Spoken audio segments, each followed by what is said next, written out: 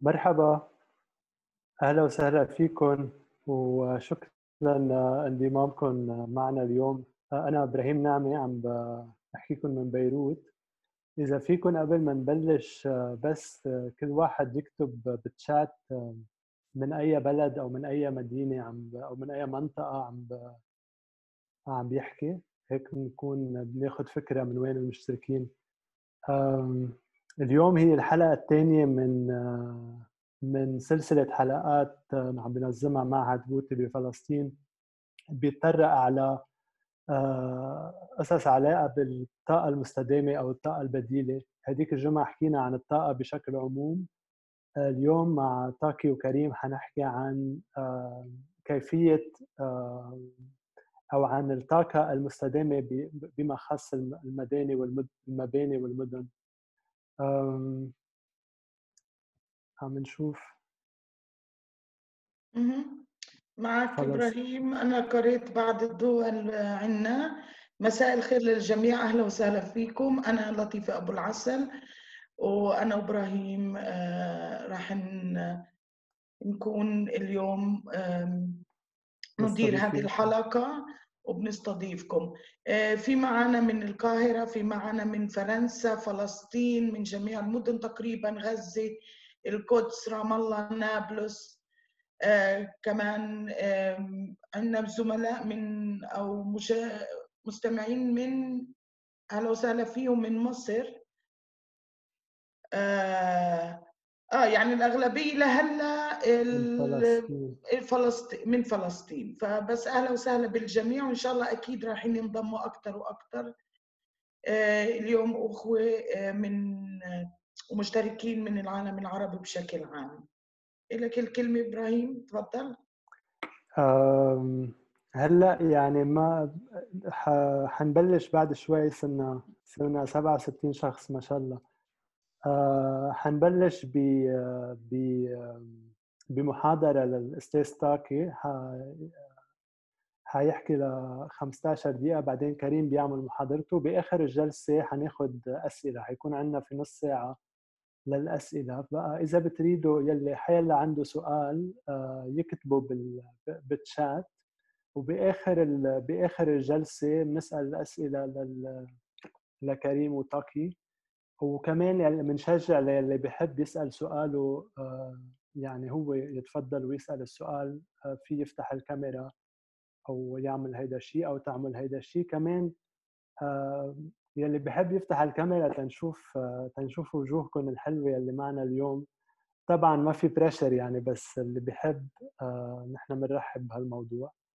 وبعد شغلة قبل ما نبلش، كرمال ما نصير نشوش على بعضنا، بليز تأكدوا إنه كلكم عاملين ميوت للزوم تبعكم، كرمال ما يصير في أصوات خارجية عم تفوت علينا. بفتكر لطيفة شو منبلش؟ أكيد. وراح نبلش في المحاضرة الأولى اليوم. بنرحب بالمهندس تقي عبدين. تقي عبدين مصري، أهلا وسهلا بتقي، أو مثل ما بيحكوا المصريين تقي. تقي مهندس معماري، باحث مصري متخصص في كفاءة الطاقة، وعمل في مشاريع مختلفة وعديدة، مش بس في مصر بس كمان بألمانيا والمملكة العربية السعودية. وتقي كان عضو في اللجنة المسؤولة عن تحديث وتطوير الكود المصري لكفاءة الطاقة في المباني. طبعا كل هذه المصطلحات جديدة علينا، ما تخافوا، تقي راح يوضح لنا إياها بعدين شو المقصود في كفاءة الطاقة في المباني. واحد المشاريع يعني من عده، اتوقع انه تقي عنده فوق ال 30 مشروع شغال فيهم، بس المشاريع من احدى المشاريع القريبه على قلبه هو اللي هو بناء منزل عيلته، وراح يحكي لنا نبذه عن هذا المنزل. ويعتبر هذا المنزل واحد من اكثر المنازل كفاءه في استخدام الطاقه في مصر. يعني تصوري كل بيوت مصر انه يعتبر هذا من اكثر المنازل اللي فيها كفاءة للطاقة. بتوقع ليه كمان والتاكي راح يدخل أكثر في الموضوع إنه كيف بإمكاننا نوفر طاقة من خلال البناء. طبعا يعني فن معماري هذا بعتبره. فالكلمة لإلك تاكي، وشكرا كتير كتير على وجودك اليوم معنا. تشرفنا بيكم في رام الله وفي فلسطين ومصر وفرنسا وبقية الدول المشاركة معنا المستمعين. وأنا تخصصي أنا فعلا كفاءة الطاقة في المباني، وعندي برزنتيشن على المفاهيم بتاعتنا. يعني هي سيمبل قوي، بس في المجال بتاعي في حاجات أساسية لازم الواحد يدرسها من الفيزياء وكده في الأول يعني. بس ندخل بقى في الموضوع إن شاء الله، وإن شاء الله يعجبكم يا رب. شير سكرين.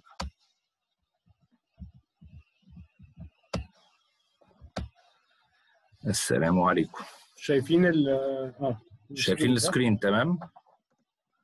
الحمد لله.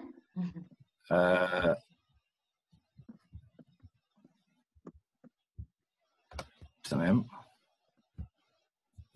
اوكي، احنا اول حاجه لازم نعرفها في المباني ان احنا لازم نفهم ايه هي العوامل الاساسيه اللي احنا بنتعامل معاها واحنا بنصمم اي تصميم، لو عايزين نبص عليه من ناحيه كفاءه الطاقه او البيئه او اي حاجه من الحاجات دي. اهم حاجه ان احنا نبقى فاهمين تعريف الفرق ما بين الطقس والمناخ. احنا بنتعامل مع الطقس ده وقت لحظي، بقى كل يوم، امبارح، اول امبارح، الاسبوع اللي جاي، ده الطقس. لما نيجي نتكلم عن المناخ احنا بنتكلم على فتره زمنيه كبيره، عاده ما بين 10 سنين ل 30 سنه، ونقدر منها نحدد ترندز بتحصل. يعني مثلا في الصيف في الشهور دي بيحصل درجات حرارة أعلى، في الشتاء درجات حرارة بتنزل، ده الترندز العادية. بنبدأ نبص على الحاجات المهمة اللي احنا لازم نبقى عارفينها، هي درجات الحرارة بتتقاس ازاي، ونشوف نسبة الرطوبة والمسقطات اللي هي الأمطار، والرياح واتجاهاتها، والإشعاع الشمسي. وبعدين بعد كده نقدر نبص على البيئة الصوتية والإيكولوجية والبصرية وحاجات تانية زي المصطلحات المهمة اللي احنا لازم نعرفها. اللي هو التغير المناخي.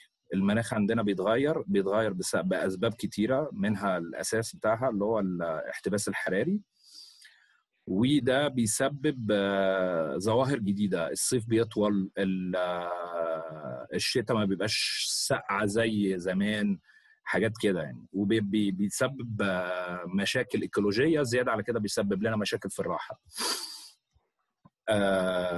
أنا أهم حاجة عندي في تحديد المباني لازم أبدأ بأن أنا أعمل أسسمنت للأداء الحراري للمباني. فلما باجي بتكلم على الأداء الحراري، ممكن نقول إن الراحة الحرارية بتبقى ما بين 21 و 29 درجة. دي ممكن نقول السبيكترم أو اللي هو الطيف الحراري يعني. ودي هي دي يعني السويت سبوت بتاع درجات الحرارة. لما نيجي نبص على درجة الحرارة على مدار اليوم، نقدر نقول إن إحنا ممكن نتكلم على إن درجات الحرارة بتعلى في الظهرية وبتوطى في الفجرية. وإحنا المفروض إن درجات الحرارة إحنا نحاول نحافظ على البالانس بحيث إن إحنا ننزل. يعني الجراف المفروض موضح الكلام ده إن شاء الله.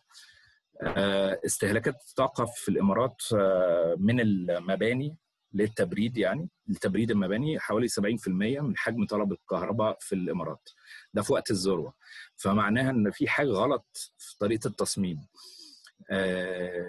عادة احنا بنصمم ازاز كتير، فما دام في ازاز كتير يبقى الشمس كتير هتدخل، يبقى احنا لازم هنحارب الموضوع ده بان احنا نكيفه. وجهاز التكييف معمول عشان كده يعني. بس بيستهلك كهرباء كبيرة، بياخد نسبة كبيرة من فاتورة الكهرباء. من الحاجات اللي ممكن تساعدنا ممكن ندخل في العزل الحراري. في أنواع كتيرة من العزل الحراري. العزل الحراري المين ايم بتاعه هو ما فيش يعني ما بيوقفش الحراره، هو بيعمل ريزيستنس مقاومه للحراره لفتره معينه، بحيث ان الحراره لما تيجي تتنقل بتتنقل من وقت من وقت التاني، يبقى في مثلا فراغ حوالي مثلا 8 ساعات او اكتر يعني، بحيث ان هو يعني لو حسبناها ان هي مثلا 2 الظهر الشمس بتضرب على الحيطه، يبقى بعد كده تيجي لك على مثلا الساعه 6 7 8 بالليل، وقت ايه؟ بعد غروب الشمس. يبقى انت تقدر تستفيد بالحراره دي، فانت بتعمل اوفست للحراره ان هي تيجي لك في وقت انت محتاجه فيه. مواد اللي بتستخدم في العزل الحراري، الصوف الصخري، الصوف الزجاجي، البوليستيرين او اللي هو الفوم بانلز او الليكويد فوم برضو اللي بيتحقن في الحوايط، وفي انواع زي انواع طبيعيه زي الالياف النباتيه زي القش عامه، والصخر والطين او التراب. كل واحده من دول ليها سعه حراريه، وتقدر ان انت يعني تقدر ان هي تحبس حراره او تمنع حراره لفتره معينه. انا في بحث عملته في الماجستير، كنت بعمل بحث على المدارس واداء الطاقه في المدارس الحكوميه، ولقيت ان احنا في مصر درجات الحراره عندنا استهلاكات الكهرباء بسبب درجات الحراره العاليه بتبقى اخطر اتجاهات عندنا هي بتبقى الغربي والجنوب شرقي، ده في القاهره والجيزه، والجنوبي بعديها يعني. فالجنوبي مش التوجيه الاوحش في مصر اكتر ما هو الجنوب غربي والغربي، ده بسبب الشمس بتيجي بعد الساعه 2 وتضرب على الواجهه على الواجهات دي دايركت. على الجنوبي بتضرب بيربنديكولار يعني. والكيرفات اللي على الشمال دي هي دي كيرفات اللي موجود في الواي اكسس، ده اللي هو وفر الطاقه وسمك الماده العازله اللي انا اخترتها هنا هي ماده الاكسباندد بوليستيرين. في الزجاج برضو بنقدر نشوف ان في فروقات كبيره ما بين انواع الزجاج على حسب اللي بيحصل. يعني احنا عندنا سنجل جلاس ده ليه اداء معين ما بيطلعش اكتر، يعني ما بيطلعش، وبعدين الكفاءه بتبقى احسن مع الدبل جليزنج لو الفراغ 3 مللي، ولو الفراغ 6 مللي بيبقى 20%، ممكن يوصل 20% لو الفراغ اكتر من 30% من الواجهه ازاز، والناحيه الثانيه على اليمين لو 50% من الازاز. المهم في الازاز ان هو الازاز الازاز محتاج ان احنا ندرس السولار هيت كوفيشنت بتاعه، اللي هو اللي بيحدد كميه الحراره اللي داخله. العزل ملوش اي لازمه بعد 20% من الواجهه، يعني افتر يعني 20% من الواجهه بقت ازاز، اللي هو اللي احنا بنسميه الويندو ريشيو ده. بعديها يبقى المشكله الكبيره ان الفتحه نفسها اللي هي الشباك الفراغ ده بيدخل اكتر حراره يعني. فهو ده المشكله اللي احنا لازم نعمله تاكلينج، وفي طرق تانية لتاكلينج غير الدبل جليزنج. في برضو الشيدنج ده طريقه امن، ومعظم الريسيرش اللي طالع من القاهره على الشيدنج من اساتذتي يعني بيتكلموا على الشيدنج ان هي وسيله احسن وامثل في القضاء على الاشعاع الشمسي المباشر على الواجهات. فده بيسبب يعني الاشعاع الشمسي وانس ان انت عملت له بلوكينج بيبقى يعني بيمنع بقى الحراره ان هي تدخل.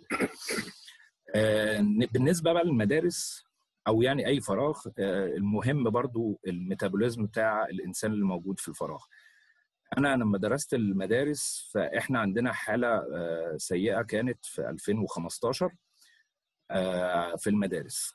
وصلت الافريج بتاع الاطفال اللي هم في المدارس الابتدائي الى 57.3 في الفصل، والفصل ده 7 متر في 5 متر. ده مشكلة كبيرة في عدد الناس اللي جنب بعضيها. فكل واحد من دول بيبقى عامل زي الشعلة، زي الشمعة، كل واحد منهم بيولد حرارة وبيسخن الفراغ زي ما الشمس ما بتيجي بتسخن، فبيحصل مشكلة في الفراغ، ويبقى معنى كده ان المكان مش كويس للعملية التعليمية ومش كويس لعملية التدريس للمدرس، فالبيئة مش تمام. انا تخصصي بقى في الديزاين اللي هو الباسيف ديزاين، اللي هو التصميم السلبي في المباني. بحاول ابعد عن الاجهزه الكهربائيه والميكانيكيه. اي جهاز كهرباء ميكانيكال بيحتاج انرجي بنسميه اكتيف غير باسيف. يعني الباسيف بحاول ابعد منه، بحاول استخدم الطبيعه اكتر يعني. فعندنا استراتيجيات كتيره في التعامل مع المبنى. عندنا الكتله الحراريه، عندنا ملء في الهواء، التبريد التبخيري اللي هو الايفابوريتيف كولينج، وحدائق الاسطح، وجدران ترومبي وولز، والمداخن الشمسيه، ورفوف الاضاءه. رفوف الاضاءه بنستخدمها في الاضاءه، فانا يعني مستبعد الكلام فيها. انا مطبق في البيت عندي الحمد لله الخاصيه بتاعه ملء في الهواء ومداخن الشمسيه. التصميم السلبي ممكن يبقى موفر جدا في الطاقة، لدرجة ان احنا عندنا في البيت المساحة 800 متر، وفاتورة الكهرباء الصيف اللي فات للمصريين عشان هم يبقوا عارفين الاسعار دي، في يوليو كانت 135 وفي اغسطس كانت 200 جنيه. ده على مساحة 800 متر. الكتلة الحرارية بتعتمد على ان الحرارة انت بتخزنها في مكان، عادة ممكن يبقى سان سبيس او حاجة، وده اللي انت بتستخدمه في يعني ممكن تستخدمه في تبريد وممكن تستخدمه في تسخين المكان في الشتاء. ملاء في الهواء اللي هو اللي انا مستخدمها، بنحدد المبنى، بنحدد الاتجاه الرياح المفضلة عندنا، اللي هو احنا في القاهرة عندنا هتبقى شمال شرق وشمال غرب. اي حاجة جاية من ناحية البحر الابيض المتوسط، ده في تحديدنا احنا، ان هي بتعدي على اوروبا وبعدين بتعدي على البحر، فهي بتبقى ساقعه، فده بيساعد على تسقيع المكان. ودي انا مطبقها في البيت، وان شاء الله هوريها لكم في كاكزامبل في البيت بتاعنا.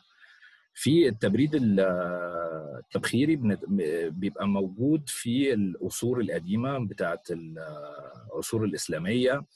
عندنا احنا في مصر، لما تنزل منطقه الحسين والازهر هتلاقي اكزامبلز في بيت السحيمي، هتلاقي اكزامبلز برضو في القصور بتاعت محمد علي والقصور اللي في المنيل. الايديا نفسه ان هو انت بتستخدم الميه كاداه للتبريد، ده بينفع في منطقه ما فيهاش رطوبه عاليه. ففي القاهره الرطوبه مش زي اسكندريه،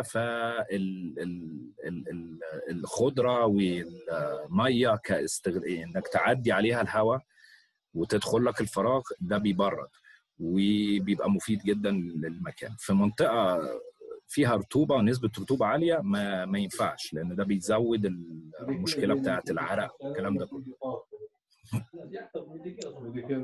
في عندنا تبريد نفق الارض، اللي هو تبريد عن طريق نفق في الارض.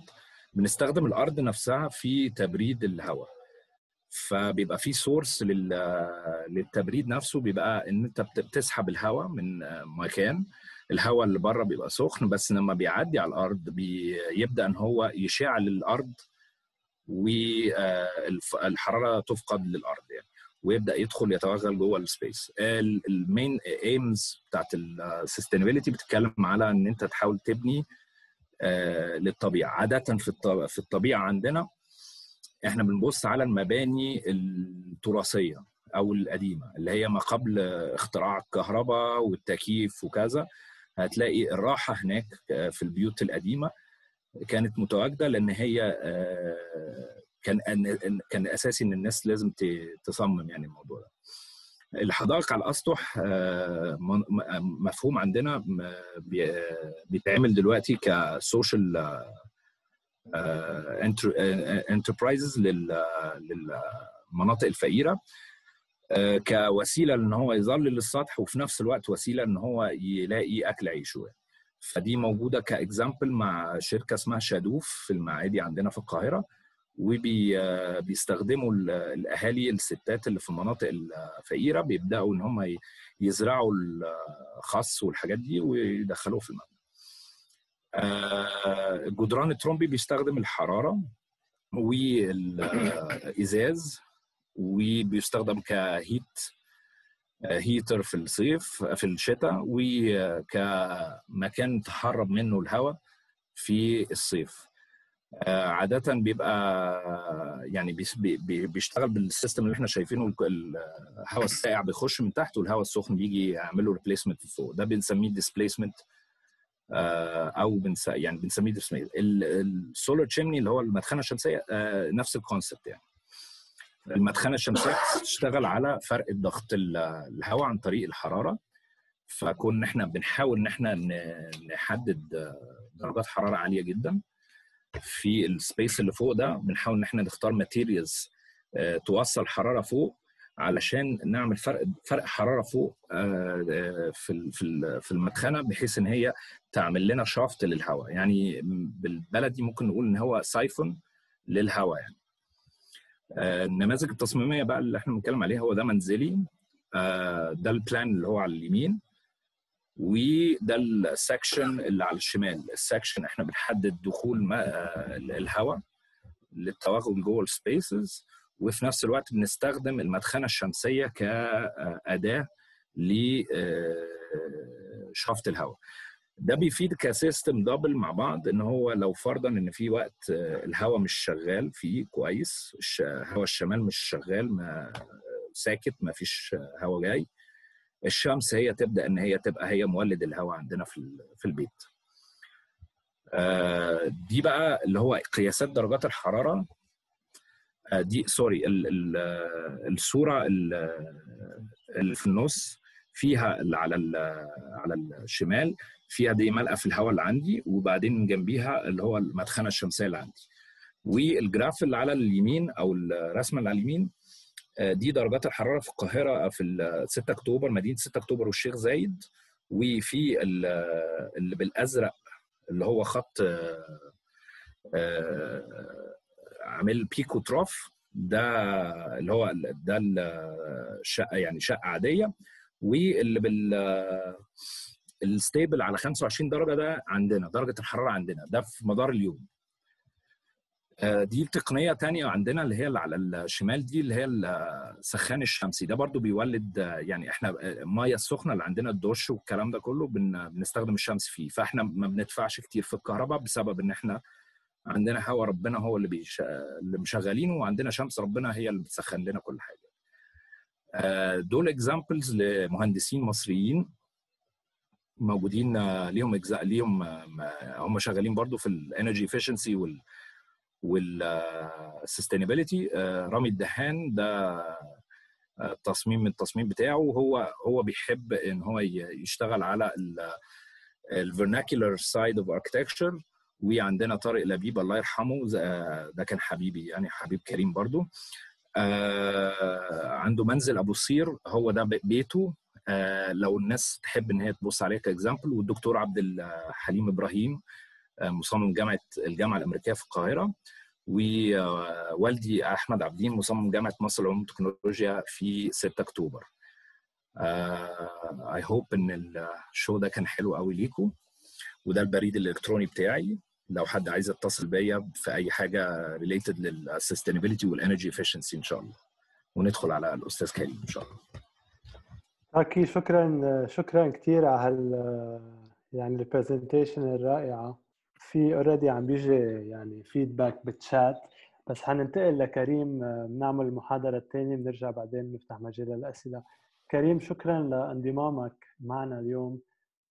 كريم الحي من مصر، مهندس معماري، خريج هندسة القاهرة قسم العمارة بال2007. عمل بمشاريع مختلفة، منها تصميم بيوت سكنية ومشاريع تنموية بجنوب سيناء ومشاريع إدارية وتجارية.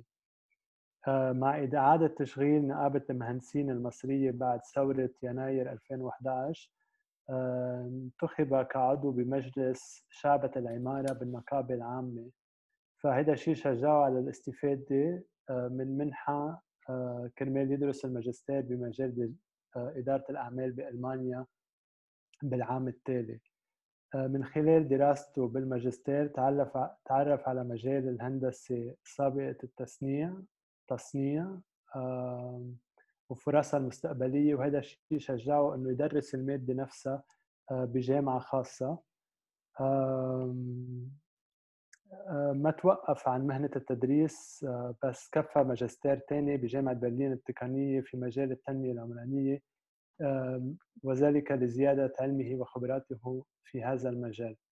كريم ما شاء الله عليك، يعني شكرا لانضمامك وكلنا سمع.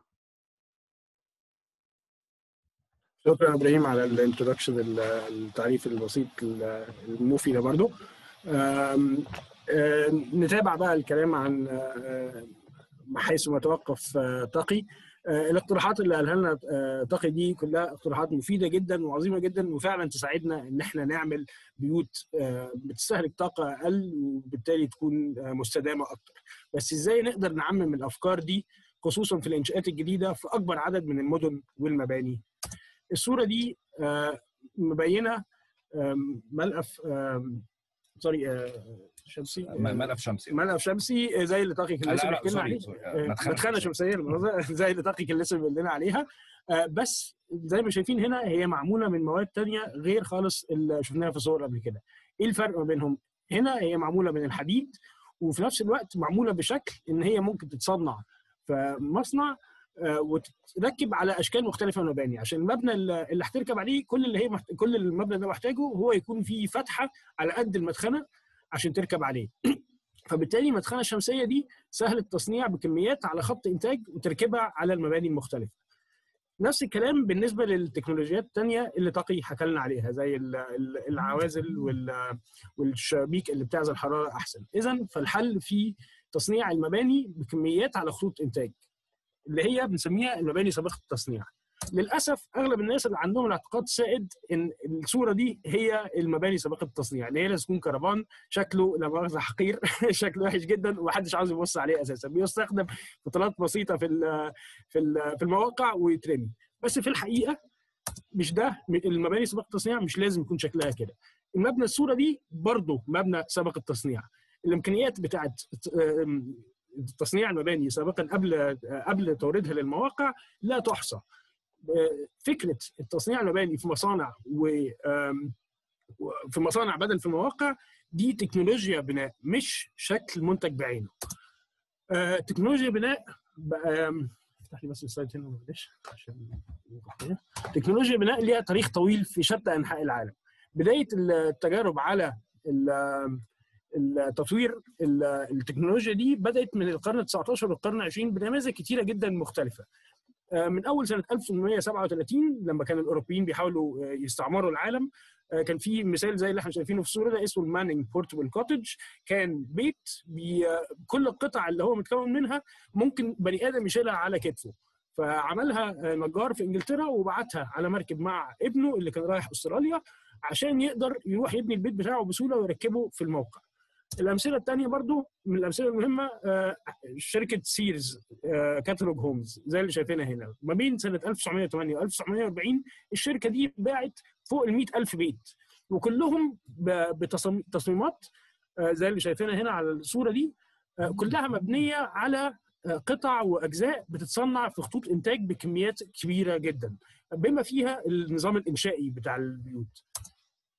بعد الحرب العالميه الثانيه كان في برضه طلب رهيب على السكن في جميع انحاء في امريكا الشماليه بالذات، وكان في تطور في المواد اللي بيستخدموها في البناء، وعشان كده ابتدوا يستخدموا زي ما احنا شايفين في الصور هنا الحديد برضه في البيوت سابقه التصنيع. في الستينيات ظهر ما بنسميه الجابانيز ميتابوليزم. دي حركه كبيره جدا والكلام عنها يكثر جدا، فمش هقدر ادخل في تفاصيلها في البرزنتيشن النهارده. بس اللي عاوز اقول عليها ان يعني هي كانت من الكونتريبيوتورز او من المساهمين جامد جدا في تطوير فكره سابقه التجهيز بتاعت المباني عامه في العالم. المبنى اللي احنا شايفينه على اليمين ده اسمه ناكاجين كابسول تاور، لحد دلوقتي لسه موجود في طوكيو في اليابان. الكبسولات اللي احنا شايفينها دي، الاوض اللي احنا شايفينها بغرف دي، كلها تم تصنيعها بالكامل بما فيه التشطيب والفرش وكل حاجه الداخليه. وكل اللي حصل في الموقع ان هي اتجابت واترفعت بقوناش واتركبت في الكور الرئيسي بتاع المبنى. نفس الحكايه بالنسبه للمبنى اللي على الشمال ده مبنى اذاعه في طوكيو. اتركب برضو زي ما شايفين. الغرف اللي في الجنب دي كلها كان سبق فيها يعني تم تصنيعها سابقا قبل ما توصل الموقع، وتركبت في الهيكل الانشائي اللي احنا شايفينه ده. سنه 67 كان في معرض كبير او مؤتمر كبير جدا في مونتريال في كندا، مؤتمر لطرق البناء. النموذج اللي احنا شايفينه قدامنا ده اتبنى خصيصا للمؤتمر ده، ولحد دلوقتي موجود. سنه 67 كان مكون من ماده جديده ثانيه، ماده الخرسانه، كانت لسه بتبتدي تنتشر اكتر في البناء. مواد زي ما احنا شايفين الصوره على الشمال، كانت الغرفه بتتصب بالكامل من الخرسانه وتترفع بقوناش وتتركب مع بعض بالتشكيل اللي احنا شايفينه في الصوره اللي على اليمين. انا بدي الامثله دي برضه عشان اوري ان التجارب دي اتعملت فعلا في كل حته في العالم، مش بس في اليابان ولا في كندا بس، لا في اوروبا طبعا برضه. كان في مشروع اسمه الميتاشتات في المانيا الغربيه ذاك يعني سنه 72، كان كله مبني على نظام انشائي حديدي سهل ان الواحد يغير، يقفل حيطه، يزود يشيل حيطه، وهكذا على حسب احتياج الناس اللي ساكنه فيها. كانت مجمع سكني كبير جدا زي ما احنا شايفين على الصوره اللي على اليمين دي، وكل طبعا الاجزاء اللي بتتركب وبتتشال دي كانت سهل التركيب والفك، بحيث ان هي وبرده كانت بتتصنع بكميات على خطوط انتاج. الامثله دي في امثله كتيره جدا، انا مش عاوز اضيع وقتكم كله بيها، بس الامثله دي كلها انا جايبها من كتاب اسمه الهوم ديليفري فابريكيتنج مودرن دويلنج. الكتاب ده ظهر سنه 2008 او يعني طبعا سنه 2008 في نفس الوقت اللي كان فيه معرض في نيويورك تحت نفس الاسم. المعرض ده اتعمل عشان الحكومه الامريكيه والمهندسين شافوا قد ايه احنا حاليا فعلا بحاجه لبيوت كتيره وبيوت كويسه، فكانوا شافوا ان هو لازم المعرض ده يتعمل عشان ننشر فكر سابقه التصنيع للمباني دي ما بين العامه. ننتقل دلوقتي للجزء اللي انا شغال فيه لطريقه التصنيع المباني يعني سابقا قبل توليدها للمواقع اللي انا شغال فيها حاليا. انا شغال حاليا في شركه بتعيد استخدام الحاويات بتاعت النقل ان هي تصنع منها مباني. دي الفكره في الموضوع. زي ما احنا يعني الصور دي بتبين لنا قد ايه الناس يعني محتاجه تعرف ازاي الحاجات دي ممكن نطلع منها مباني فعلا شكلها زي المباني العاديه او يمكن احسن. على الصورتين دول مبينين المبنى قبل ما يتشطب وبعد ما يتشطب بقى شكله عامل ازاي. اعتقد ان احنا كلنا نتفق على ان الصور اللي تحت دي ممكن لو الواحد يشوفها ما يتخيلش ابدا ان المباني اصلا مصنوعه من كونتينرز او اللي هي الحاويات دي. الفكره بس كلها ان احنا ممكن كشركه يبقى عندنا ستاندرد، يبقى بالطبيعي ان الكونتينرز دي هتستخدم في مباني ان هي تطلع بكل التكنولوجيات اللي قلنا عليها، يبقى فيها الازاز الدبل جليزنج، يبقى فيها العزل الحراري المظبوط، يبقى فيها الجرين روفس اللي فوق، بحيث ان دي يبقى ستاندرد. وبكده لما يعني ناس بتبني مباني تشتري مننا الكونتينرز دي تبقى بالطبيعي يبقى المستوى الادنى للمباني هو في كل التكنولوجيات اللي بتحافظ لينا على الطاقه دي. دي امثله ثانيه برضو لمباني تم بنائها بالكونتينرز وتحويلها لمباني. افتكر المبنى اللي تحت على الشمال ده لو الواحد شافه من غير ما يشوف الصوره اللي فوق مش هيتخيل اساسا ان هو مبني من الكونتينرز. ده مثال تاني برضو. طبعا الفيلا اللي تحت على الشمال دي تكلفتها عشان تم بنائها بالطريقه دي ربع تقريبا ثمن عن لو كانت اتبنت بالخرسانه والطرق العاديه اللي متعودين عليها. ده اسم الشركه اللي انا شغال فيها. لو تحبوا تشوفوا اكتر امثله للحاجات اللي احنا بنعملها في اخر البرزنتيشن خلاص هبقى احط برضه الايميل بتاعي لو تحبوا يعني تراسلوني في حاجه بخصوص الموضوع ده. ننتقل دلوقتي لا قبل ما ننتقل معلش نقول على مزايا بقى البناء سابق التجهيز ده. من اهم المزايا هي توفير مواد البناء والهادر من مواد البناء. لما بنبني بالطريقه دي، لما نكون بنبني كل مبنى من الف لياء في الموقع، فكل الهادر اللي بيطلع بيترمي عاده. انما لما نكون بنبني المبنى اغلبه في المصنع، فان الهادر ممكن نستخدمه في المبنى اللي بعده، كده بنقلل استخدام المواد بشكل كبير جدا. وفي نفس الوقت طبعا الطريقه اللي هي المخصصه اللي قلت عليها اخيرا دي بتاعت الكونتينرز بتعيد استخدام كونتينرز كانت غير كده هتفضل مركونه في المواني، وبنستخدمها بدل ما نطلع حديد جديد من الارض، وبكده بنوفر على الكره الارضيه استخراج مواد كتيره جدا احنا في غنى عن ان احنا نخرجها. طبعا بنحاول ندخل في البري فاب دي او البنى سابق التجهيز فكره ان احنا نعيد استخدام برضو المواد المستخدمه جوه المباني، بحيث ان يعني ان حتى لو المبنى عاوزين نغيره بعد كده ممكن يا اما ننقله يا اما نعيد استخدام المواد اللي فيه في مباني ثانيه بعد كده. من المزايا الثانيه طبعا مهمه جدا هي توفير الوقت. احنا بالطريقه دي احنا ممكن نبني غرف، لو عندنا مبنى مثلا 4 ادوار فاحنا ممكن في المصنع نعمل الغرف اللي في الدور الرابع والغرف اللي في الدور الارضي في نفس الوقت اللي احنا بنجهز فيه الاساسات بتاعه المبنى في الموقع. فبكده بنوفر وقت كبير جدا، بيوفر على سكان المدينه وجع دماغ، وبيخلي المشاريع تخلص بسرعه اكتر، وكده يعني بتبقى استدامه من كل النواحي. طبعا بتوفر برضو في التكلفه بنسبه توصل ل 50%. واهم نقطه بس انا عاوز اقولها بكل البرزنتيشن دي هي ان اكبر المعوقات لتطوير الصناعه دي هي المعلومات الخاطئه عند الناس عن الامكانيات اللي احنا ممكن نوصل لها بطريقه البناء دي. عشان كده انا حبيت اعرض عليكم النهارده موضوع المباني سابقه التصنيع دي. ده الموضوع اللي انا شغال فيه مهنيا حاليا.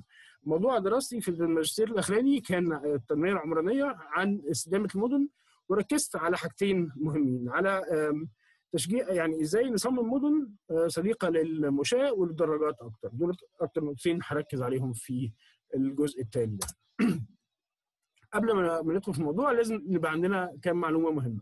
ربع انبعاثات ثاني اكسيد الكربون الناتجه عن المحرقات على مستوى العالم كله سببها المواصلات. واكتر، والمعلومه الثانيه اللي طبعا الناس كتيره جدا منها ممكن تكون عارفاها، هي ان اكتر من نص سكان العالم حاليا بيسكنوا في المدن لاول مره في تاريخ البشري. فالسؤال يطرح نفسه، المدن دي لمين؟ للبشر ولا للعربيات؟ الصوره دي انتشرت بشكل قوي على السوشيال ميديا، ممكن يكون ناس ثانيه كتيره شافتها.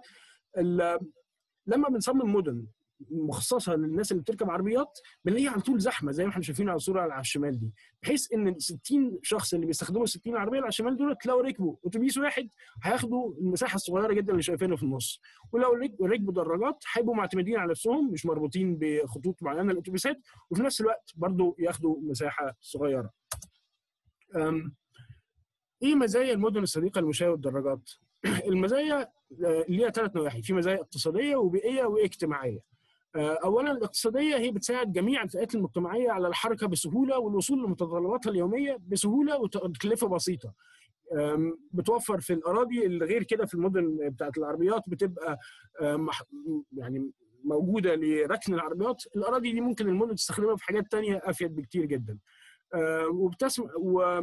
بتساعد المدن دي، بتساعد طبعا الناس على استخدام المواصلات العامه. لو سهل الواحد يمشي ويتحرك وهو يوصل لموقف الاتوبيسات مثلا، الناس بتستخدمها اكتر. وبتسهل التجوال في المدن دي على الزائرين والسائحين بتاع المدينه، بدل ما يضطروا يأجروا عربيه وهكذا بيبقى سهل عليهم ان هم على رجليهم يمشوا ويتفرجوا على المدن كلها. من الناحيه البيئيه اللي هي طبعا اهم نقطه بالنسبه لنا النهارده، هي ان هي بتقلل من الانبعاثات الضاره الناتجه عن السيارات، بتقلل من الضوضاء الرهيبه اللي العربيات بتعملها، وبتقلل من الحاجه للمواد البتروليه اللي استخراجها اصلا في الاول برضه بيضر بالبيئه قوي جدا جدا. يعني هي بتقلل من الحراره برضو الناتجه عن عوادم السيارات واللي بتتحبس داخل المدن، فيما بنسميه الهيت ايلاند افكت. والمدن كل ما تكون صديقه اكثر للمشاة والدراجات يبقى بيقل التوسع العمراني وتاثيره على السلبي على البيئه المحيطه الطبيعيه. اجتماعيا المزايا المهمه للمدن الصديقه للمشاة والدراجات هي ان هي بتساعد على تحسين الصحه العامه، بما ان المجتمع بندرك فيه الرياضه والحركه الجسديه في الحياه اليوميه، وبتساعد على التناغم الاجتماعي وتوفير الفرص بحياديه لجميع الفئات. كل الناس اللي تقدر تمشي ليها نفس الفرص ان هي توصل لاحتياجاتها، مش بس اللي معاه عربيه هو اللي يقدر يروح مكان معين، لا، بيبقى في حياديه في الفرص في المجتمع. وبتحسن طبعا من جوده الحياه، وبتقلل من الحوادث المروريه والتكاليف الباهظه اللي ناتجه عن الحوادث المروريه دي. ننتقل دلوقتي لوسائل قياس المدن. هقول كام طريقه كده ان كل واحد فينا يقدر يشوف مدينته، يبص لها من ناحيه جديده، يشوف قد ايه المدينه صديقه للمشاة والدرجات ولا لا. قبليها في الاول بس نبتدي بتعريفين بساط جدا. بلوك المباني. بلوك المباني هو قطعه الارض المقام عليها مشروع غير مسموح بعبور العامه من خلالها، ومحاطه من جميع النواحي بطرق او ممرات تسمح بمرور العامه. يعني ايه تسمح بمرور العامه؟ يعني ما فيش اي معوقات او موانع بنائيه او قانونيه رسميه او غير رسميه. النقطه دي مهمه، تفرق بين مين اللي مسموح له بالعبور من الارض دي او لا. وسائل القياس بتاعه المدينه بتتقسم لثلاث حاجات: وسائل قياس عمرانيه، وسائل قياس اجتماعيه، وسائل قياس اداريه، او يعني من منظور اداري او حكومي او اجتماعي او عمراني لاي مدى المدينه دي صديقه للمشاة او للدراجات. عمرانيا يعني وسائل القياس العمرانيه بتتقاس بقياس مباشر، يعني بالمتر، العدد، المساحه. عمرانيا دي برضو بنقسم وسائل القياس دي لثلاث حاجات: على مستوى المدينه ككل زي كثافه بلوك المباني او استخدامات الاراضي. كل ما يكون استخدامات الاراضي يعني ممزوجه ببعض اكتر، لما يكون المبنى تحت فيه محلات وفوق الناس ساكنه، فبيبقى اسهل على الناس ان هي توصل لاحتياجاتها اليوميه على رجليها. وعلى مستوى المجاوره في 11 قياس كده معين، هقول على كم مثال منه واقول لكم برضو لينك ازاي فين ممكن تلاقوا بقيه الادوات دي. وعلى مستوى الشارع اجتماعيا، من الناحيه الاجتماعيه فالمقابلات والاستبيانات للراي هي اللي بتقول لنا قد ايه المدينه صديقه للمشاة والدراجات. بتعتمد على الشعور الناس اللي ساكنه في المدينه، قد ايه هي حاسه هل هو مناسب ان هي تستخدم دراجه او تمشي ولا لا. ده بيفرق عن فعليا عن الناحيه العمرانيه. ومن الناحيه الحكوميه او الاداريه بنتكلم عن لاي مدى الحكومه حاطه فعلا اعتبار لاهميه الناس تمشي وكده، اي مدى بتشجع الناس ان هي تمشي وتركب دراجات في المدينه بدل ما تستخدم العربيات الخاصه. دي حاجات ممكن نعرفها عن طريق مقابلات مع مسؤولين حكوميين او عن طريق دراسه القوانين المحليه في المدن. ده مثال من الكتاب اللي هو pedestrians first. اللينك هيجي في اخر البرزنتيشن، اللي هو بيدي طريقه مبسطه جدا لاي حد ان هو يشوف مدينته مناسبه قد ايه للمشاة. اول حاجه زي ما قلنا كثافه البلوكات بتتحسب باننا بنشوف المدينه بتاعتنا فيها كام بلوك. دي حاجه ممكن نعملها عن طريق ان احنا ننزل ونعدهم او عن طريق الخرائط وجوجل مابس، ونقسم عدد البلوكات دي على مساحه المدينه. كل ما كان البلوكات او النسبه دي اكبر كل ما كان احسن، عشان بيبقى معناها ان الناس ممكن ليها طرق مختلفه اكتر ان هي توصل من نقطه لنقطه، وبالتالي المسافات بتبقى اقصر. على مستوى المجاوره في 11 تول، انا هقول بس كام مثال بسيط منه. حاله طرق المشاة دي بنقيسها برقم معين، يعني عشان نخليها رقم معين بنعملها ان احنا بنشوف الواجهات البلوكات فيها كام، قد ايه الطريق اللي حواليها آمن وسهل استخدامه من جميع الفئات العمريه والمجتمعيه، وقد ايه منه لا. يعني كل ما يكون نسبه الواجهات بتاعت المباني اللي بتسمح باستخدام المشاة بامن وسهوله اكتر كل ما كان احسن. طبعا لازم نبص برضو على اماكن عبور المشاة. التول او اللي هي القياس بتاع اماكن عبور المشاة بنعمله ان احنا بنشوف نسبه القطاعات شبكه المشاة مع شبكه السيارات اللي بتسمح بالعبور الامن والمريح لجميع الفئات العمريه والمجتمعيه نسبه لجميع عدد التقاطعات اللي موجوده. بس طبعا في حاجات تانية برضو بتفرق جامد في تحديد مدى مناسبة المدينة للمشاة.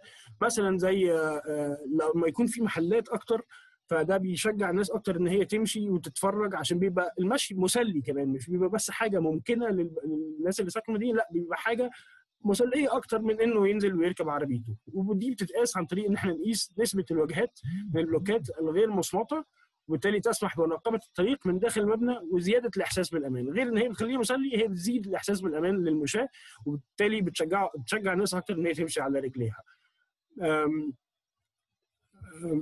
ده اللينك للتول بوكس اللي بقول لكم عليه، اسمه بيداسيوس فيرست، موجود بلغايه للاسف لسه مش موجود باللغه العربيه، بس اللي انا كنت قريت ان هم بيحاولوا يترجموه. موجود مجانا على اللينك اللي انتم شايفينه قدامنا ده.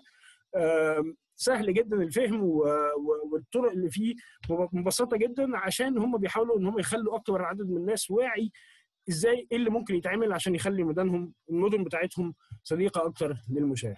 قبل ما ننهي نربط بس الجزء ده برضو بأي مدى المدن صديقة للدراجات.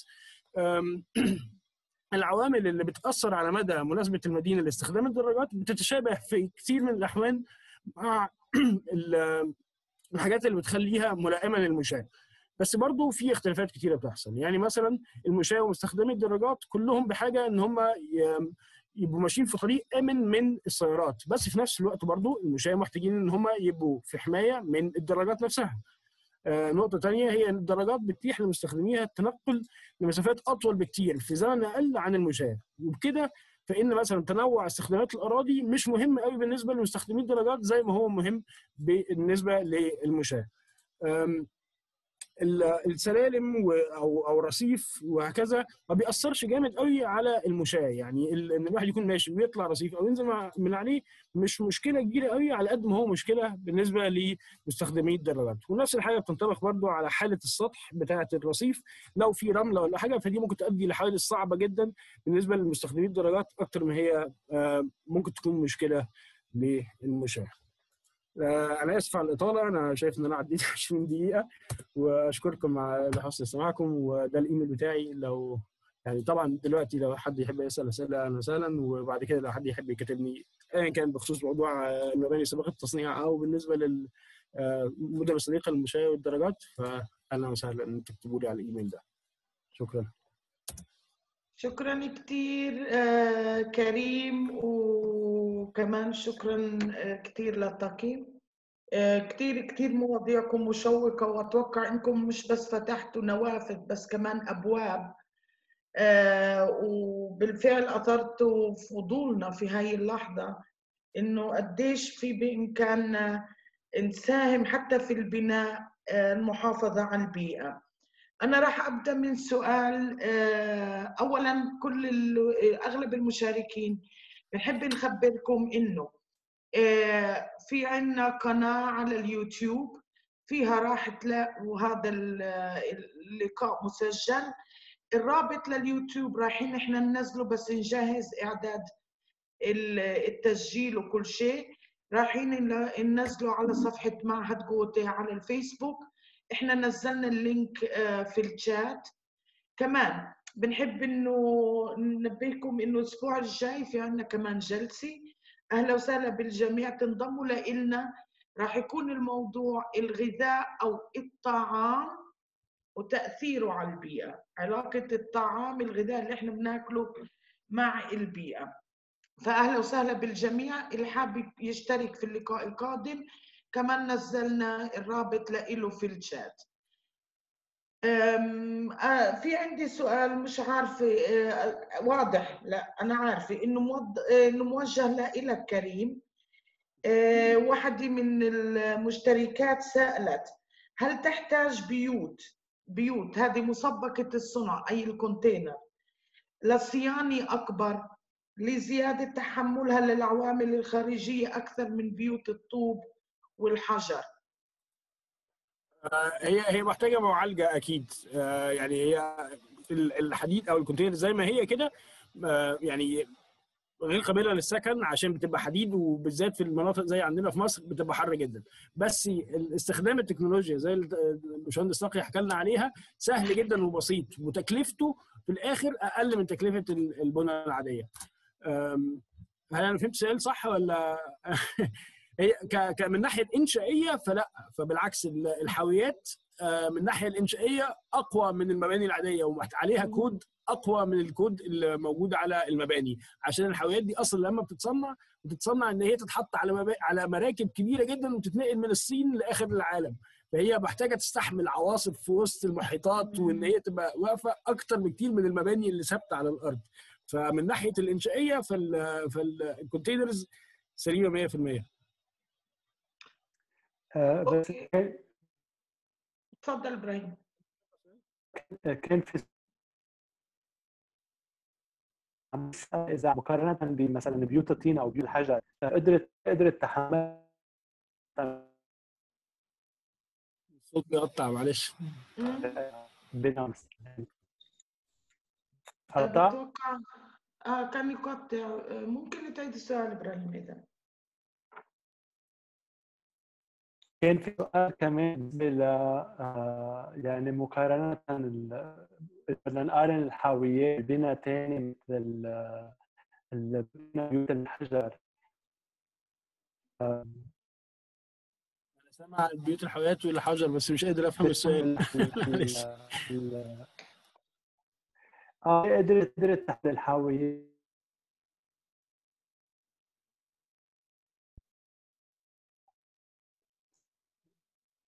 ممكن تكتب لنا السؤال طيب في الشات معلش؟ ممكن تكتبه يا ابراهيم، اكتب السؤال.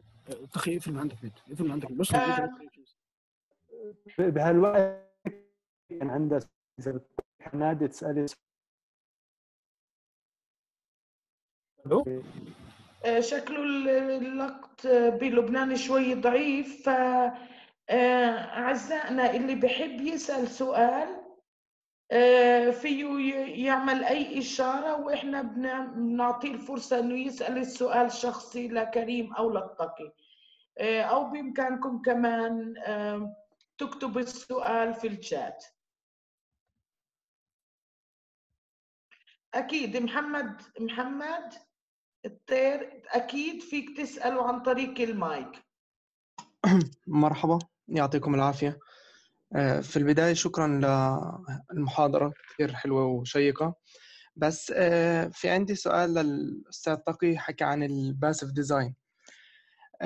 بعرفش أنا هذا المصطلح إنه كم بيكون فعال في ظل إنه 55% من سكان الكرة الأرضية بيعيشوا بالمدن، وزي ما بنشوف إنه الباسيف ديزاين أو بحسب ما أنا بعرف إنه كثير بروجكتس له بتتم على مساحات ضخمه، واجمالا هاي المساحات ما بنقدر نحققها في المدن لانه بهاي الحاله حنتعدى كثير على البيئه.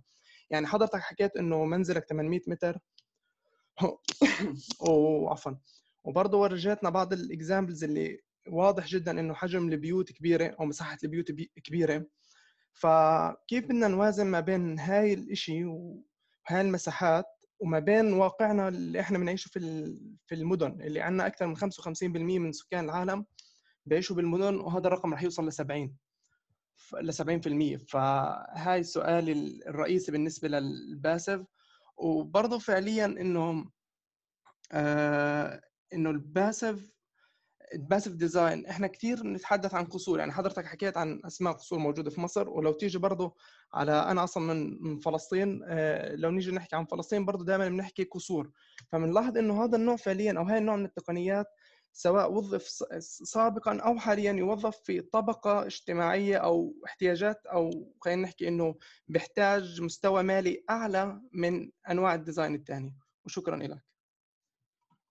لا، هو الموضوع مش موضوع مالي واقتصادي. يعني هو القصور دي اللي انا بتكلم عليها ده اللي هو التراث التاريخي اللي موجود في المدن العربية. لان يعني لو بصينا على بيت شخص بسيط هتلاقيه يعني وجوده في الخريطة مش هتبقى سهلة قوي. احنا انا بتكلم على مباني ممكن عمرها تبقى 500 سنة او اكتر. الماتيريال اللي بيستخدم بيها القصور بتبقى ماتيريال غاليه وعمرها طويل، يعني الصخر وكده. انما في مباني الفلاحين عندنا احنا يعني عندنا يعني استاذ مصر في العماره البيئيه المهندس حسن فتحي كتب كتاب اسمه العماره للفقراء، وكان بيتكلم على المواد اللي انت بتستخدمها في المبنى. يعني من الاساسيات البنى انك تستخدم ابني باللي تحت رجليك. تمام، يعني اللي تحتيك صخر تبني بيه، اللي تحتيك طينه تبني بيها. اتس جود انف ان انت تبني بالماتيريال دي. فحته ان هي للاغنياء فقط، لا هي مش للاغنياء فقط، ده في اكزامبلز تانية كتيره بتستخدم في مباني بتتعمل مؤقته للايواء. في مهندس ايراني كان بيشتغل بالساند باجز، خليلي. وكان في برضو مهندس في امريكا في نيو مكسيكو اسمه مايكل رينولدز، بيشتغل بمخلفات القمامه بقى، الزباله والكلام ده كله، كاوتش عربيات، ازاز، اي حاجه انت عايز تبني بيها موجوده. هو يعني ما فيش حاجه للاغنياء وان دي تقنيه بس للاغنياء. يعني هي الفكره في الاساس انك توفر الطاقه، واحنا معظمنا في اوضاع اللي هو احنا محتاجين نوفر الطاقه. الغني عاده ما بيبقاش محتاج ان هو يوفر طاقه زي الفقير يعني، لان كل كيلو وات وكل وات بيبقى له ثمنه. فلا انا اختلف معاك في الموضوع ده، ان هو مش مساحات كبيره. انا بتكلم ان هو يقدر يغطي مساحات كبيره، انما معظم المهندسين يعني معظم المباني اللي هي الفقراء. الاستاذ حسن فتحي اتعلم اساسا على ايد بنا من اسوان، واتعلم ازاي ان هو يتعامل مع الحجر والكلام ده كله، لان دي طريقه دي تراثهم كبنا يعني، وهم كده كده بيبنوا بيوتهم. يعني الفكره نفسها ان انت عندك مناطق ريفيه هتلاقيهم البيوت بتتبني بالماتيريال المتوفره عندهم. مناطق زي ساحليه مثلا في كينيا هتلاقي هم بيبنوا بصخر اللي هو بيبقى شبيه بالمخلفات الكورلز والكلام ده كله. بتيجي تبني عندنا على ضفاف النيل بنستخدم الطامي. لو هتبني في اسوان عندنا في منطقه ابو سمبل والحتت دي بتبني بالصخر. فالماتيريال المتوفره هي اللي بتحدد، ووجودها هو اللي بيحدد سعرها. تمام. فلا انا اختلف معاك، هي مش حاجه ليها دعوه، هي مش طبقيه خالص يعني. اظن يعني اي هوب ان ده يكون رد السؤال. بس في كان شكرا لك على الاجابه. بس الجزء الاول كان متعلق في اللي هو الجزء الاهم من سؤالي، كان متعلق في المساحات، انه حاليا 55% من سكان الارض بيعيشوا في مدن. ففعليا لو اتبعنا هذا النوع من العماره حيكون كافي وحنقدر نطلع طوابق عاليه جدا زي ما حاليا بنشوف بمدننا، ولا لا؟ انا اقدر اقول ان هو احنا عندنا كذا حاجه اساسيه. يعني في من ناحيه العمران او من ناحيه يعني مشاريع اسكانيه، في اكزامبلز طالعه. يعني في اكزامبلز طالعه، في عندك سستينبل سيتي في دبي، وفي عندك برضو اكزامبلز لوكال بقى في كل مكان. يعني هتلاقي على مستوى المساحه اللي انت قصدك عليها، لو هي مساحات صغيره اقل من 80 متر والحاجات دي، مثلا في مشاريع بتبقى لايواء اللاجئين والكلام ده كله بتتم برضو بالماتيريالز. فهي الوضع نفسه مش يعني المدن نفسها ممكن تبقى مستدامه يعني، وتبقى فيها كفاءة طاقة. هي الفكرة ان هو ايه، انت ممكن تبقى مستدام بتكنولوجيا عالية. يعني تبقى تدخل بقى في ideas of smart cities وكل حاجة زي electronic applications و augmented reality والحاجات دي كلها، او ممكن تعملها simple way، هو تزود شجر، تخلي المباني بتاعتك الكثافة السكانية توزعها افقي بدل رأسي. لو عايز توزعها رأسي توزعها بطرق كرييتيف. يعني في مكتب حمزة نيانج في ماليزيا بيعمل الجرين سكاي سكريبرز، يعني هم الباينيرز في الجرين سكاي سكريبرز، لو تحب ان انت تدور عليهم يعني. I hope ان ده برضو رد على الجزء الاولاني بتاع السؤال.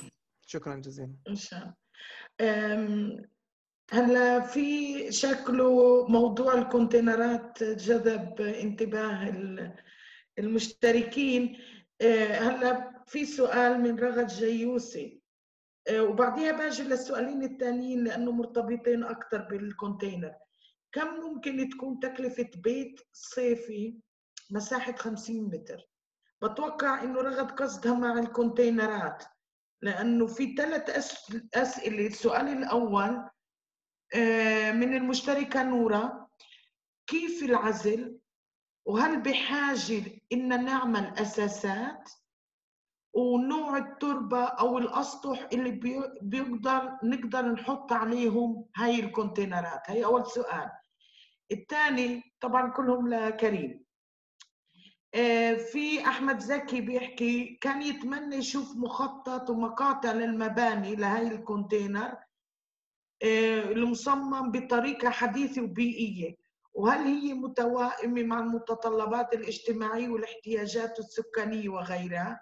سؤال كتير شامل بس مهم جدا. بالإضافة لسؤال رغد، كم تقريبا بيكون تكلفة بيت كونتينر على 50 متر؟ تمام، شكرا على السؤال. هو طبعا يعني هبتدي. طيب باخر سؤال قلتيه اللي هو كم تكون تكلفه بيت صيفي مساحه 50. انا ممكن اقول لك هو الكونتينرز قد ايه. يعني 50 متر ده هيعمل حوالي 2 كونتينر 40 قدم. كونتينر ال 40 قدم ده ليه سوق عالمي فسعره تقريبا موحد. الكونتينر الواحد بيكلف يعني حديد فقط، يعني غير قابل للسكن، محتاج لسه شغل فيه كتير جدا. الحديد فقط الكونتينر الواحد بال 40 قدم احنا محتاجين منه 2 عشان نعمل بيت 50 متر. الكونتينر الواحد حوالي ب $1200، يعني بالمصري حوالي 24. يمكن في مصر هنا بيبقى اغلى شويه، ممكن حوالي 30,000 جنيه بس. يعني هنا تقريبا 6000 $1200 ده حديد فقط، ده مش تقريبا. بيت. بس الحديد بنبدا اذا تقريبا 4500 شيكل. اوكي تفضل. يعني طبعا ان احنا نحسب بقى ان هو يكون بيت صيفي ده شبه مستحيل من غير اي تفاصيل اكتر. يعني هل عاوزين ارضيات رخام ولا عاوزينها ارضيات بلاط ولا عاوزينها الحيطان رخام ولا عاوزين. طبعا الحاجات دي بتفرق كتير جدا. اي حد لو في مهندسين معماريين هنا هيبقوا عارفين ان التشطيب بيبقى غالبا اغلب التكلفه في المباني. يعني ممكن الواحد يركب خلاط حنفيه ب 100,000 جنيه، وممكن الواحد يركب خلاط حنفيه ب 5000 جنيه ولا ب 1000 جنيه 500 جنيه. فهو الفكره ان ما اقدرش اقول المساحه يعني تكلفه بيت صيفي كده. اغلب التكلفه مش في الكونتينر نفسه على قد ما هي في التشطيب اللي بنختاره بعد كده للبيت ده. هل بحاجه لاساسات وكمان شو نوع الصخر او التربه بيلعب دور في وضع الكونتينر؟ لا، هو طبعا محتاجه اساسات اقل بكتير جدا. يعني لو الارض متساويه فهو ممكن يتحط على الارض على طول، عشان هو ماسك نفسه. هو معمول ان هو يبقى ماسك نفسه، معمول متصمم بانه يتشال بالاوناش وكده ويتنقل كتير جدا. يعني مش بس ان هو يستحمل ان هو يبقى واقف زي ما هو على الارض، لا انه كمان يتشال ويتحط ويتنقل. فهو من الناحيه الانشائيه فهو محتاج اساسات اقل بكتير جدا من المباني العاديه. كان بقيه السؤال كيف يتم العزل؟ العزل بيتم ممكن بكل الطرق اللي طاخي بيقول عليها. احنا عندنا في المصنع بنستخدم حاجه اسمها الروك وول او الجلاس وول. بتبقى فيها طبقه عزل رطوبه ومعها طبقه الطوب الصخري. الطوب الصخري ده او الطوب الزجاجي الاثنين شبه بعض بنستخدمه احنا عندنا في المصنع. بس طبعا في طرق كتيره جدا، يعني في حاجات صناعيه وفي الحاجات الطبيعيه ثانيه للعزل. افتكر ان انا كده جاوبت على كل سؤال ده ولا ايه؟ واحمد زكي بيحكي انه بتمنى انه نحاول نحقق له هاي الامنيه، انه يشوف مخطط ومقاطع للمباني الكونتينر المصممه بطريقه حديثه وبيئيه، وهل هي بتكون متوائمه مع المتطلبات الاجتماعيه؟ هي الفكره انا جاوبت له على السؤال ده في رساله خاصه. يعني هي احنا شركتنا متخصصه في التصميمات دي. انا يعني المباني التصميمات، يعني تصميم حاجه ما فيش شكل واحد معين. هي الفكره ان هو كل واحد على حسب احتياجاته. المخطط ومقاطع للمباني للمباني اللي انا وريتها في الصور دي ممكن ادي لك لينك، ابعت لينك ليها. بس يعني انهي شكل من المبنى اللي عاوز مخطط ليه؟ وفي مخططات كتير جدا، يعني في ملايين، يعني مئات الالاف لو مش ملايين من من المشاريع. مشاريع كتيره جدا اتعملت بالكونتينرز. في انا عندي كتاب اسمه كونتينر اطلس، فيه على الاقل 150 مشروع كبار جدا اتعملوا بالكونتينرز. الكتاب ده نزل سنه 2008، فيعني من 12 سنه. فهو كميه المشاريع اللي اتعملت بالكونتينرز كتيره جدا في جميع انحاء العالم. فقول لي انت عاوز ايه احتياجاتك في المشروع بتاعك اللي بالكونتينر، وانا ممكن اساعدك ان احنا نخطط حاجه مع بعض. بس ان انت تقول لي عاوز مخطط عامه للمبنى ده صعب بالنسبه لي ان انا اجاوب على السؤال ده.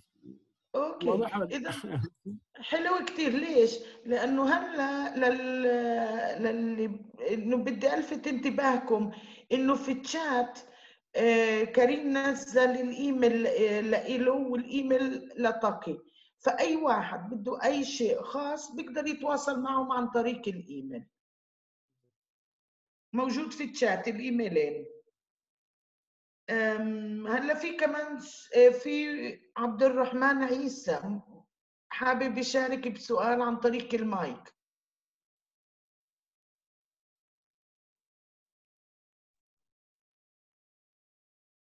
السلام عليكم، سامعيني؟ بس علي صوتك شوي. السلام عليكم، سامعيني؟ تفضل. مرحبا، أنا مهندس عبد الرحمن عيسى من سلفيت فلسطين. مدينة سلفيت هي مدينة صغيرة سكانها 15,000، وحاليا في مشروع كبير وجنات زيتونة اللي هي مخطط لها أنها تحتوي 15,000 طالب، يعني تقريبا بعدد سكان البلد. هذا راح يضاعف البوبيوليشن بتاع البلد عندنا، ولذلك بلدية سلفيت أخذت تسمحوا لي أعمل شير سكرين أو أوريكم للمنطقة عندنا. ما بقدر، أوكي مش مشكلة. المهم البلدية عندنا وسعت منطقة التوسع العمراني، وزادت باتجاه الجامعة يعني لمنطقة جديدة. هسا أنا بتواصل مع البلدية على أساس إنه نستخدم في التخطيط لهذه المنطقة استراتيجيات صديقة للبيئة ويعني أشياء إنه نعمل أساس صحيح وأساس جديد. فبتمنى من الأستاذ كريم والأستاذ تقوي إنهم يعطونا بعض التوصيات هيك للمدن الجديدة مثلا أو للمجتمعات الجديدة في التخطيط في بناء المدن بناء على خبراتهم لو سمحتوا.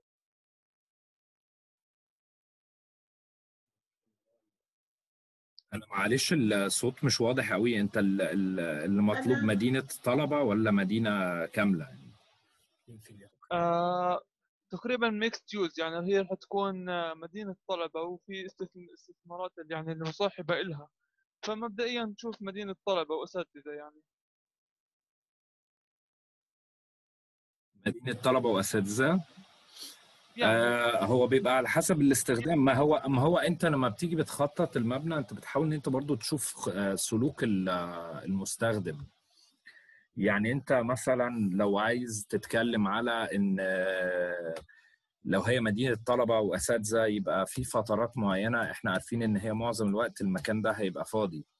احنا بنتكلم على ده ان هو ساعات الإشغال. وقت الدراسة المكان هيبقى فاضي. فانت تقدر تبدا تحسب الوفر عن طريق سلوك. يعني هو مش بس كل حاجه بتبقى انك تبني. يعني انت ممكن توفر عن طريق سلوك، ان انت بتحدد ان في اكتيفيتيز معينه للمبنى ده. المبنى ده دورميتوري، معظم الوقت هيبقى للمذاكره بالليل وللنوم. يفطر الصبح بيروح الكليه وبيرجع تاني. دي حاجه تقدر ان انت تستخدمها بحيث ان انت تحدد انت هتعمل ايه. فانت ممكن تتكلم على ان هو يعني لو هتأثر المسافات ما بين المدينة والجامعة بحيث ان هي تبقى ووكبل زي ما باشمهندس كريم ما بيتكلم، او ان هي تبقى تقدر ان انت تتعامل معاها بالدراجات. ده حاجة صديقة جدا للبيئة. عايز ان انت تبدأ ان انت تستعمل مواد العزل على حسب نوع المبنى. يعني لو المبنى خرسانه وطوب والكلام ده كله وانت عايز تجيب فوم وكده، ده برضو ما فيش مانع. لو بدات ان انت تبني ببيس صخر، ويعني في كذا اكزامبل موجود، وكل ماتيريال ليها طريقتها وليها مقاومتها وليها المتطلبات بتاعتها الانشائيه يعني. فانت عندك زي ما تقول المنيو مفتوح، انت عايز تطبق فيها ايه؟ عايز راحه حراريه، الراحه الحراريه امتى؟ انت لازم تبدا تعمل استراتيجي بحيث ان انت تبقى عارف انا هسخن هنا امتى او هسقع هنا امتى. هل التسقيع ده هيبقى بالليل ولا هيبقى بالنهار؟ هل فتره الدراسه دي هتبقى زي دلوقتي من نوفمبر لغايه يناير؟ يبقى الفتره دي بتبقى ساقعه، فيبقى احتياجاتها حاجه تانية خالص غير احتياجات لو الفتره بقت ايه، يعني لو الفتره بقت بعديها. في طرق في تخفيض الحراره عن طريق الميه بنسميها راديتيف كولينج، هي غاليه شويه. السيستم اللي هو زي اللي موجود في اوروبا وموجود في، هتلاقيه في الاردن وموجود في تونس، انا عارف البلدين دول هيبقى موجود فيهم، واظن في لبنان برضو، ان في كل بيت عندهم حاجه اسمها الرادياتور، بيبقى جنب الشباك، بيتحط فيه دوره ميه سخنه في الشتاء يسخن. على هذا النظام انا كنت ادرس في الجزائر. السكنات الطلاب هي سكنات توفرها الجامعه، هي عباره عن حي سكني داخل حدود الجامعه، وفي رادياتر. ما هي تصميم الجامعه ككامبس، ما هي تصميم الجامعه ككامبس احنا بنصممها ان هي زي ما تكون مدينه صغيره، مجاوره صغيره او مدينه صغيره بالضبط، لان البوبوليشن بتاعها بيبقى كبير يعني. فيعني لو انت رحت في انجلترا، امريكا، المانيا، بتلاقي دايما اللي بيسموها يونيفرسيتي تاون ليها تخطيط. لما تيجي تحط كليات مع بعض بتتعامل معاهم كطرق وشوارع ومناطق مشاة ومناطق دراجات ومكان تركن فيه العجله ومكان تتمشى هنا، وبعدين بتقعد يعني تقعد تاخد البيكنيك بتاعك واللانش بتاعك على النجيله. فده كل ده صديق للبيئه على حسب اللي موجود. يعني الجو بتاعك حار جاف ليه طريقه في التعامل، الجو بتاعك حار رطب ليه طريقه في التعامل، ساقع يعني ساقع ورطب برضو ليه تعامل، ساقع يعني وجاف برضو ليه تعامل. كل حاجه ليها تعامل. لازم تفهم المناخ، يعني تشوف ايه البارامترز بتاعت المناخ عندك في المنطقه اللي انت فيها، بحيث ان انت تبدا تحدد استراتيجيات. انا الكلام اللي انا اتكلمت فيه في البرزنتيشن هو مينلي استراتيجيات تنفع معانا في بيئتنا احنا في مصر. احنا معظم الدوله تقدر تكلاسيفايت ان هي قرب حار جاف، او معظم المناطق اللي هي ايه اللي احنا ساكنين فيها، اللي هي القاهره والجيزه والمناطق اللي هي المدن المجتمعات العمرانيه الجديده، اللي هي سواء هي لو على شرق التجمع وعلى الغرب 6 اكتوبر، معظم دول جو حار جاف محتاج تعامل معين. في اسكندريه لا، ليهم تعامل تاني خالص، لان في اسكندريه البحر عمال بيشتغل وعندهم بحيره وراهم. يعني اسكندريه شريط ما بين بحر وبحيره، ففي يعني في رطوبه عاليه جدا في المكان. فكل مكان لازم تدرس مناخه وتفهم المناخ عامل ازاي علشان تبدا ان انت تحدد الاستراتيجيات اللي انت عايز تتعامل معاها. منطقه جبليه ممطره زي اليمن او جنوب السعوديه في ابها عسير، ليها تعامل تاني غير بقيه السعوديه. منطقه زي صلاله في العمان غير بقيه عمان، دي منطقه رطبه وتروبيكال يعني. فكل مكان ليه التعامل بتاعه الخاص، ولازم ان احنا نبقى فاهمين ان احنا لازم ندرس المناخ علشان نعرف ايه المشكله فين.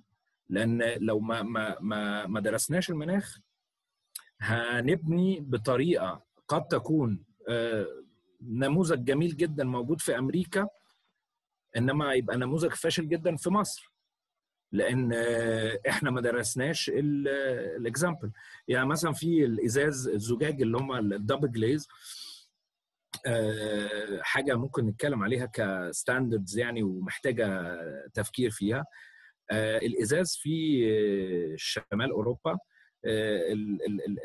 التعامل معاه ان هم بيحطوا الفلتر على بره او على جوه الازاز علشان يحبسوا الحراره، يعني فلتر الحراره والكلام ده كله عشان يحبسوا الحراره داخل الفراغ. لو بصينا على مصر، لو احنا عملنا الكلام ده معناها ان الشمس هتضرب على الازاز وهتدخل حراره بس مش هتطلع حاجه، مش هنعرف نطلع، مش هنعرف نسرب. احنا عايزين نمنع الحراره اللي جايه من بره. فالفكره نفسها ان في تعاملات عكسيه، المناخ هو اللي بيحدد. فانت لازم تبقى عارف مناخك كويس جدا، تبقى عارفه على مدار 30 سنه او حاجه زي كده، بحيث ان انت تبقى فاهم ايه الحاجات اللي بتحصل ان جنرال. ما ينفعش ان انت يعني ان جنرال ايه اللي هيحصل عندك في اريحه، يعني في رياح معين في موسم معين، هو ده اللي بيبقى بيعمل مشكله. احنا في مصر عندنا رياح الخمسين بيجي من الجنوب يعني، وبيعمل لنا غبار في كل مكان. لازم نعرف احنا هنتعامل معاه ازاي. احنا عارفين ان جنرال ان هو هيجي في الفتره ما بين مارس وابريل والوقت ده.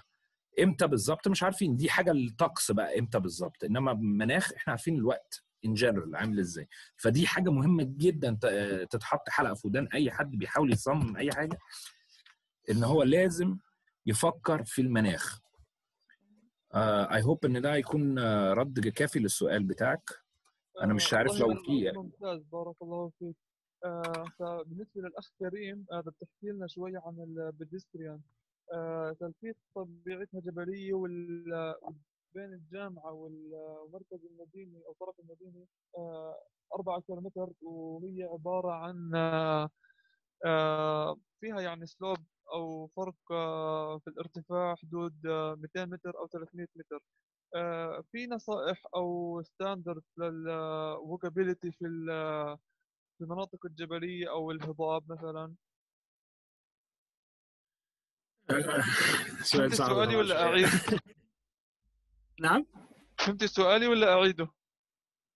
انا فهمت سؤالك، بس يعني هي طبعا يعني في حاجات مكلفه. يعني احنا لو بصينا مثلا على مدينه زي مدينه ميدellين في كولومبيا، ف لما كانت مدينه، هي من زمان كانت مدينه مليئه بالجرائم وبالمشاكل كتيره جدا، جالها في خلال اخر 25 سنه عمده جديده، عمده جديد غير من تشكيل المدينه تماما، واهتم بالمناطق اللي هي الجبليه اللي حوالين المدينه اللي كان يسكن فيها اغلب الناس الفقيره.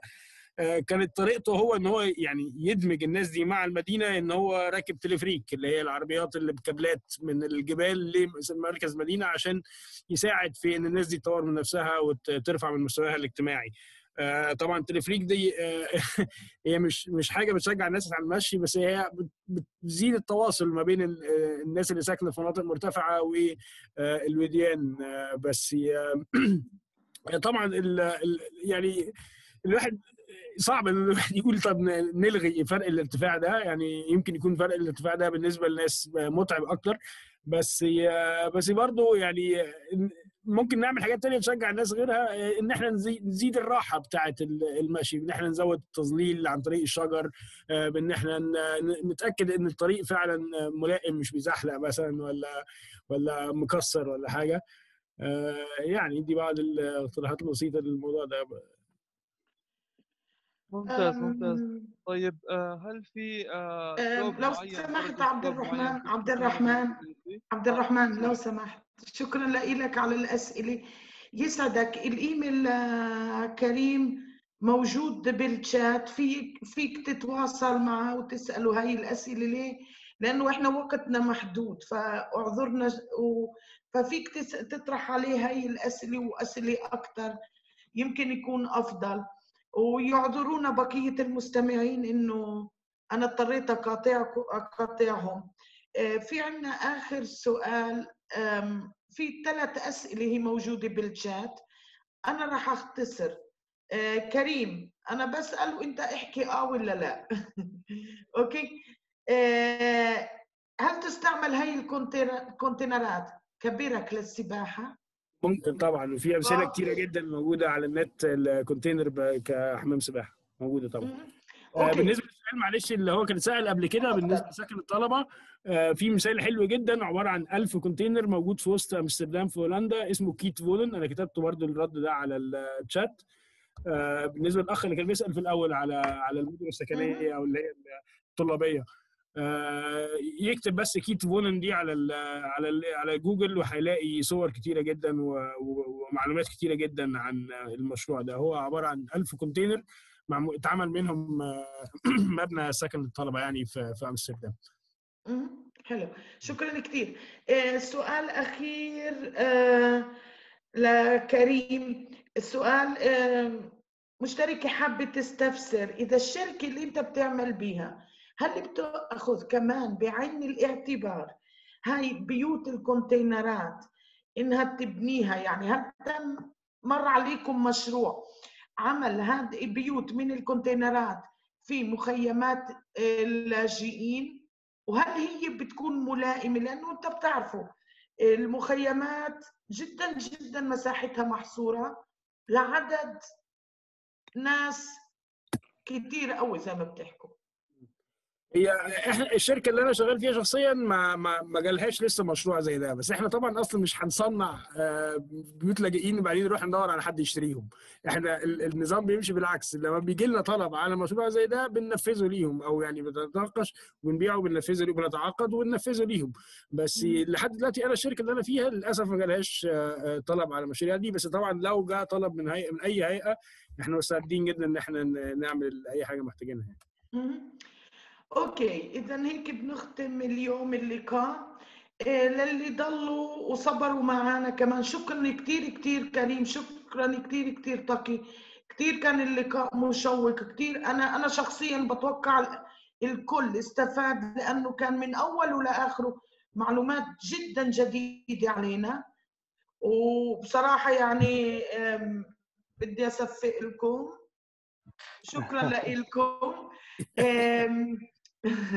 بحب بس الفت انتباه اللي لساهم معنا هنا بالروم انه اللقاء الجاي وكمان كريم وتقي انتم مدعوين تحضروا، راح يكون موضوعنا عن الفود، الطعام، الغذاء، اثره وتاثره على البيئه، علاقته بالبيئه.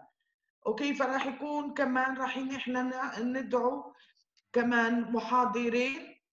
للأسف مش كريم وتقي لأنه تخصصهم مش في الطعام بل في المباني. وبنتمنى اللي بحب يسجل في اللقاء القادم، اللينك الرابط موجود إما على صفحة الفيسبوك تبعتنا أو هنا في الشات. هاي الجلسة راح يتم تسجيلها، رايحين ننزلها على اليوتيوب، في إلنا قناة، الرابط لليوتيوب رايحين تلاقوه على صفحتنا بالفيسبوك. كمان ايميل كريم، ايميل تقي موجودين في الشات، بامكانكم تتواصلوا معهم وتطرحوا عليهم هاي الاسئله. شكرا كثير للجميع، شكرا على وقتكم، وبنتمنى ان نشوفكم كمان مره ومرتين وثلاثه، واهلا وسهلا فيكم في اي وقت.